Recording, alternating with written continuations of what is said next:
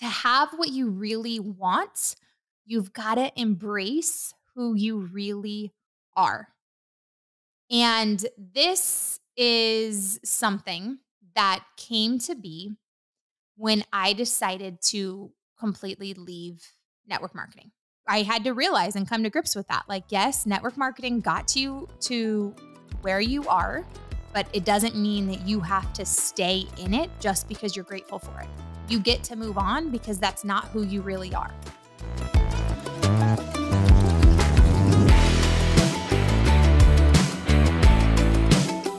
Welcome to part 2 of the 36 lessons I have learned in my 36 years of living.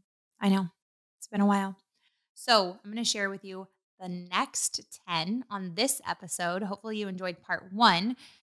I really like these like quick golden nuggets when we share these on the podcast because I feel like you can easily implement them. Like they're easy chunks to go, okay, how can I implement this into my life when it resonates with you?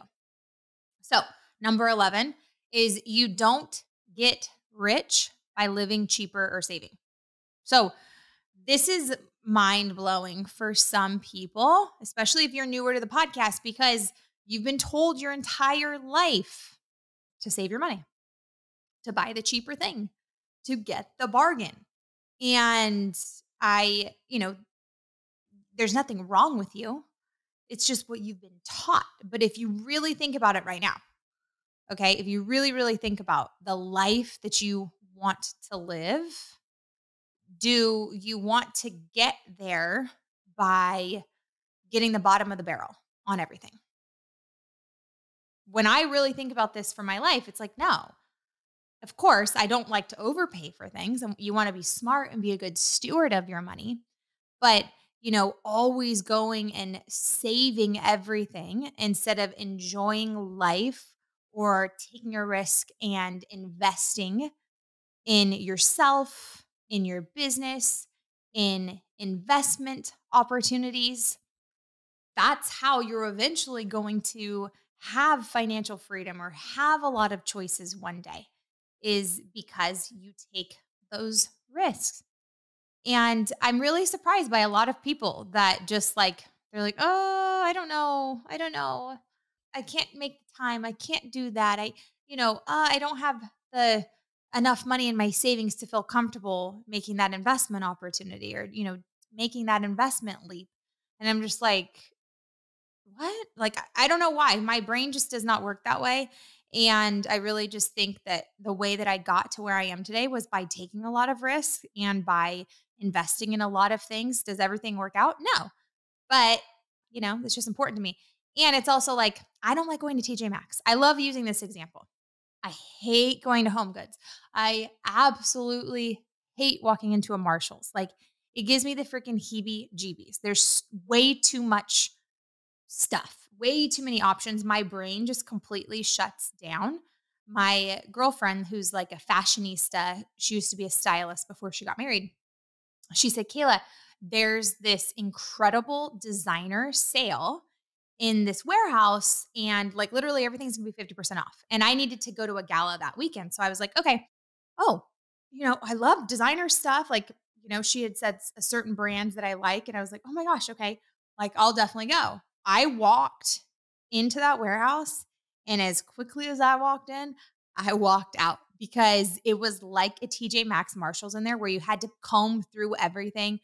Nothing was put in the right area, size-wise and stuff. And I was like, I would spend my entire day here just to save, 50% on this dress. And I'm like, no, thank you. There's a million other things I would rather be doing right now than finding a good deal on this dress. Like, no, I'd rather just buy a Target dress at that point because it saves me time. Okay. So remember that every time you choose to do something, you're choosing not to do something else. And so if I would have spent my entire day in that warehouse, trying to find an inexpensive dress or a really great deal on that dress, then I wouldn't have been able to spend the day with my husband. And we ended up having a fun lunch date and having such a great conversation about his business and just ideas were flowing. Okay. So that is a rich life to me. Number 12, Marriage is the most important decision you'll make. Choose the person who will point you to Jesus. Man, marriage has been the hardest thing in my life, like being married, period. Even if I wasn't married to Chase, I think that just marriage, period, would have been hard for me because of just the way that I grew up and just I wasn't really shown healthy couples growing up. And so I had a lot of stuff I had to work on inside of me to be a healthy person in a relationship, right? But thank God I was married to somebody who constantly pointed me to God, even when I didn't want to hear about God. Just like the things that he would do, or like his actions of just reading the Bible or praying with the kids. And the Holy Spirit in me would be like, oh, yeah, like you're wrong. You need to apologize. You need to do this. So, because of that, I feel like, Chase and I are about to celebrate our 15th wedding anniversary. And it's a huge milestone because we're at a place in our marriage where we're happy with each other. We like each other. We love each other. We're flirting. We like to spend time with each other. We really just have this groove of, I don't know, just happiness in our marriage. And it's really a fun season. I hope it stays like this forever, right? But what's happening that's really, really cool is he is at this place in his life where his business is exploding. And I know it's my time to really focus on the kids. Yes, my businesses are still growing, but I can't give them the same effort that I could have given them 3 years ago because I need to do more with the kids and they require more of me at this moment. And Chase, I really want him to be able to focus on this because this is like his opportunity to go after his dreams. And so I'm saying no to some of the stuff, right? Because I'm like, no, it's about Chase right now. And I want to make sure he has the best opportunity. And I'm speaking life into him. I'm being very careful about even just bringing him some of the problems I would have brought him a year and a half ago. And I'm thinking and going straight to God first and just going, okay, how can I work with this on my own? Because when you're married to your best friend, you usually bring them all your problems. But I know where he's going to that next level in his business. He can't have all the stuff, right? He can't carry all my stuff with him right now. And that's really a sacrificial, I think, thing as a like spouse to be able to know, like, okay, I need to let my husband like really go all in on this opportunity, on that thing. And that's what makes a true power couple, I believe, is like knowing when it's your time to really completely be 100% focused on another spouse because they need you in that moment and deny what, like, not what you need, because I'm getting everything that I need, but just going like, I'm not going to focus on as much on like my things right now because I don't need to. And I feel like God's called me here. And that takes a special kind of person. And I'm not trying to give myself kudos because let me tell you what, 5 years ago, I wouldn't have done it. I'd have been like, figure it out, dude. I would not have helped him. But I'm like waking up in the morning and I'm thinking about ways to make his life easier for that day. And I know that's totally God, but this is why who you marry is so important with achieving your dreams in your life. Because imagine if Chase is married right now to the same person I was 5 years ago. Like, he wouldn't be thriving the way that he is because I would have been too much drama for him. I've been bringing him too much crap all the time. And so it's really cool to see that evolvement, but he married somebody that was committed to evolving. Like when we got married, we were both growth mindset people. We weren't people that were like, oh yeah, we're just going to be the same forever. Like we were committed to being the best individuals we could be. Did we know it was going to turn out like this? No, not at all. But I just think about that for you. If you're married right now, if you're thinking about getting married, like don't marry for the love, I guess you could say. Marry for the vision and your purpose that God has destined you for. Like that is so important, and teach your kids that. Like that's what I'm teaching my kids right now, to critically think about your relationship and how important it's going to be. So I can make a whole podcast episode on that probably. But here we are. Number 13, to have what you really want, you've got to embrace who you really are. And this is something that came to be when I decided to completely leave network marketing. I have so much gratitude for getting involved in network marketing in my early 20s. I don't see another way of how I would get to this dream life that I'm in today had I not been involved in network marketing as an ER nurse, right? Because it was the quickest path to success for me, having very little skills and talents, when it came to network marketing. But I knew I liked people. Had a little bit of sales experience, and social media I was completely ignorant to, and I just learned as I went. So I'm super, super grateful for that. And I also created like this persona of the network marketing Cayla. But when I decided and asked myself the question, what do I really want? Which is why I am writing a whole book on it, right? Is going, okay, what I really, really, really want is assets that cash flow. So I have time freedom to spend a lot of time with my kids, spend a lot of time with my husband, to give back to things that matter to me, like sex trafficking, prison ministry. And I just want a lot of freedom. And I also want to be aligned with people who point people to Jesus and not to money. Because I believe if you really strive after who Jesus is, the money will always come because your heart will be a servant's heart and you're just going to be focused on giving to people around you. And when you have that mindset, money always comes. So you don't have to even worry about that. But to have what you really want, you got to embrace who you really are. And what I realized was who I was not really this network marketing persona. Like I really, at the end of the day, just don't like having to do all of those things. I don't enjoy it. I don't feel good after team meetings and training and letting people have access to me that are not really committed. And so, like, who I really am is somebody that is very, very, very picky about who I spend time with, period. Who has access to me. And network marketing, people believe if they buy a protein shake from you that they should have unlimited access to you. And I'm like, no. So I had to realize and come to grips with that. Like, yes, network marketing got you to where you are, but it doesn't mean that you have to stay in it just because you're grateful for it. You get to move on because that's not who you really are. That's not who you really are. You're a mom of 3, a wife of somebody who is building an incredible business. You have a podcast. You love to connect with people of all different types of industries. You don't like to be in a box. You like to solve problems. And, being inside of a network marketing company, specifically the one that I was in, it really puts you in a box and you're frowned upon if you do anything else. And so I had to release myself from that and really step into who God made me to be. And there we go.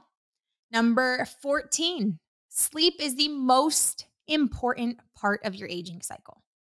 In my 20s, I would go to bed every night at like 1:00 because I was building my businesses, and I'd wake up at 6. And I could do that. Like I was fine during the day. Like I could rock it. And then I turned 30 and I feel like things changed for me where it was like, you better get 8 hours of sleep. And I had to change my routine up. I had to figure out new ways of doing life because the night owl routine was not going to serve me in this season of life that I'm in with growing kids that all have to get up at 6:00, that they need good sleep too. And I had to, do things like turn off the Wi-Fi at my house, make sure there's no blue light at night, doing all of these things that actually give me restful sleep, using my brain tap, taking my ashwagandha at night, and like having a bedtime routine was really, really helpful for me to help with sleeping because there was a time this last year where I was really suffering from insomnia. And I went to a doctor. I got my hormones checked. I got on hormones, and that was really helpful. And now I feel like a new person being able to sleep again. So I will never take my sleep for granted. And I want to stress that to all of you guys. Make sure that you are getting plenty of sleep because it really does affect your brain and the way your cells are aging. When you get good sleep, you can honestly age backwards because your brain is getting plenty of rest. So, number 15. Not everything deserves a response from you. Not everything deserves a response from you. What's so funny is as I wrote out my 36 lessons, the next day, I wrote this, okay? And the next day, I have a reel that goes viral. And I've learned over the years from going viral many times that after about 12 hours, once the virality hits, I don't read the comments because they get out of control with lots of like hate and people will just say mean things. And I don't put stuff out there to get disagreements, you know? I don't put stuff out there to like start fights with people. Okay? I put out my opinion to help people. Okay? That's it. But I know not everybody is going to agree, and I'm totally fine with having peaceful disagreements. But people can get like pretty mean. So what's so funny is, I say this, not everything deserves a response from you. And then I break my rule. And because it's like, at one point I had like, at this day, I think it was like up to 600 comments. And I was like, whoa, what are people saying? Like, I honestly genuinely was curious if people were agreeing or disagreeing. Because in the first couple hours of me posting that reel, people totally agreed. And I was like, oh, yay, it's going to help people. Like, yay, this is awesome. And then, by the time it was at 600 comments, I was like, whoa, people are pissed. People are really pissed about what I got to say. And I knew I was growing because I laughed. Like people said some mean things and I was just laughing, which I would say 5 years ago, I would have ripped people to shreds online.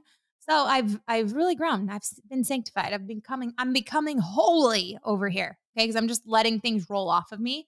But I just thought the timing of it was hilarious as I write this lesson. Not everything deserves a response from you. And then I'm laughing that, wow, it is true. Like I've really grown to that place where I don't need to respond to all these people and try to teach them my point of view. It's just like, let it be. It is what it is. Right. And my peace is more important than anything. So, number 16, this is good. God is love. You were made in the image of God, and loving people well is the best act of service.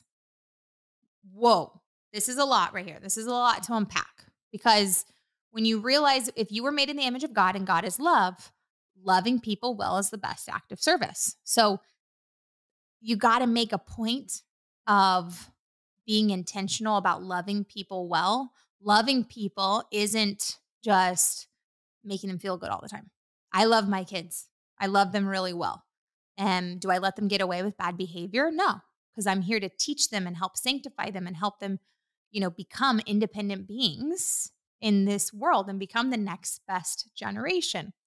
So I have got to learn how to mold them and reflect love to them and guide them by being an example. Like there's so much here. I should probably do a whole podcast again on just this certain topic.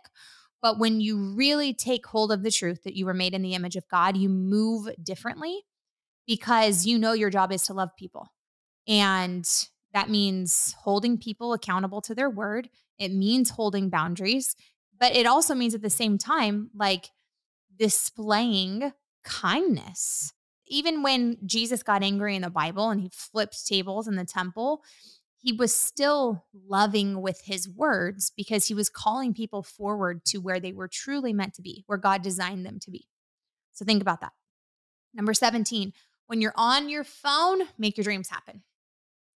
And what I mean by this is like, if I pick up my phone, I'm using it to make my dreams happen. Whether it's right now, getting my real estate fund filled, getting our cash advance syndication filled, helping people that are my coaching clients reach their dreams because their dreams become my dreams, right?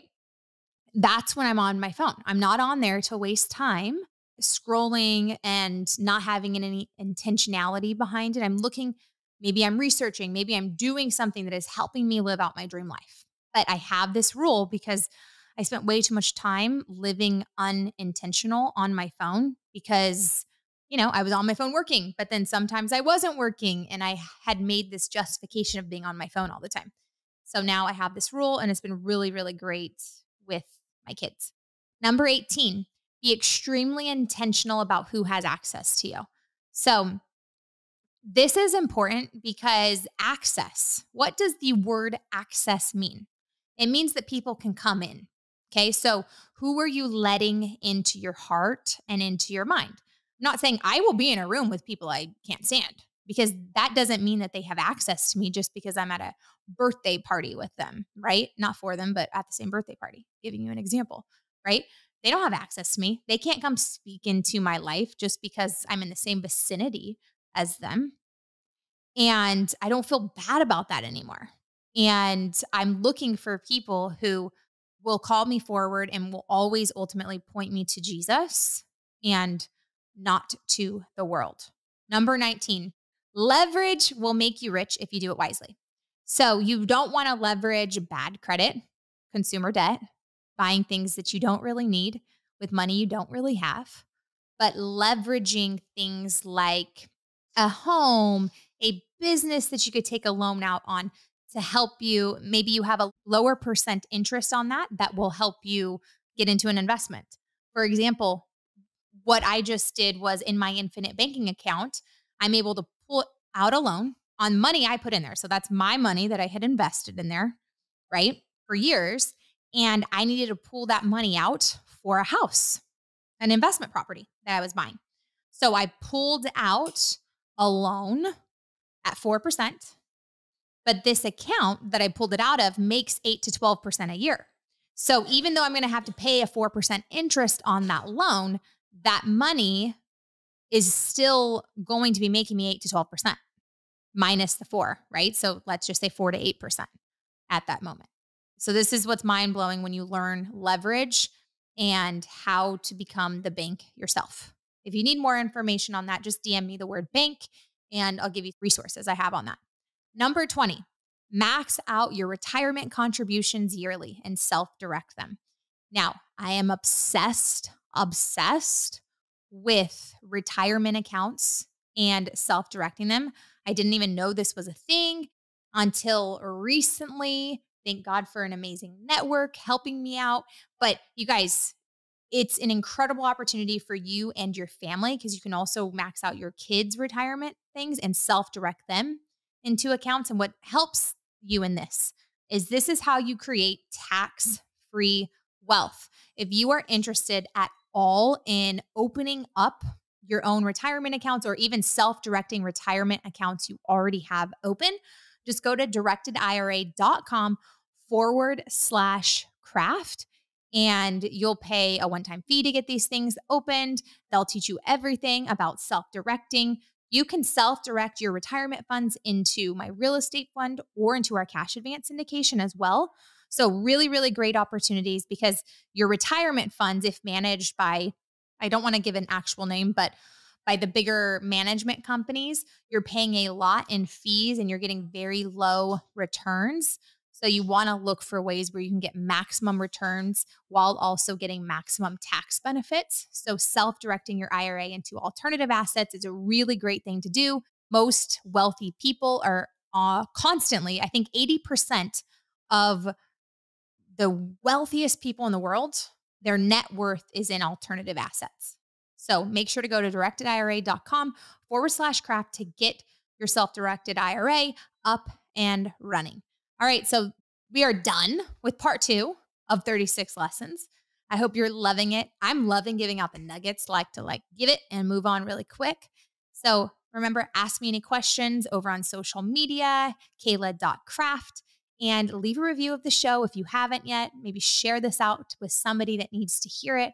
And I'm so thankful you're listening in. You can also go to our Facebook group, Crafted Entrepreneur, get to know some other crafted entrepreneurs, and you can maybe collaborate on your journey of success. All right, bye everybody.